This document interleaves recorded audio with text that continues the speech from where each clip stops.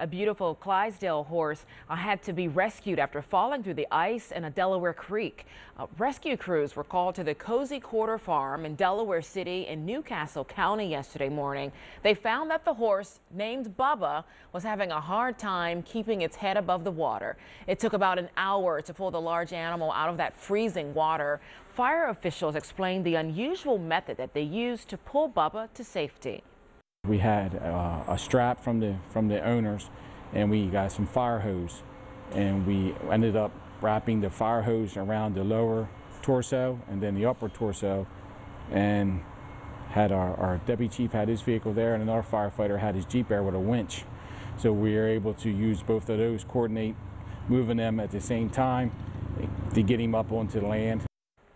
Quite the effort, but it worked. Once back on land, a veterinarian covered the horse with blankets and hay to increase the horse's core temperature. After a half an hour, Bubba was able to stand on his own again and was guided back to the stables. Good news.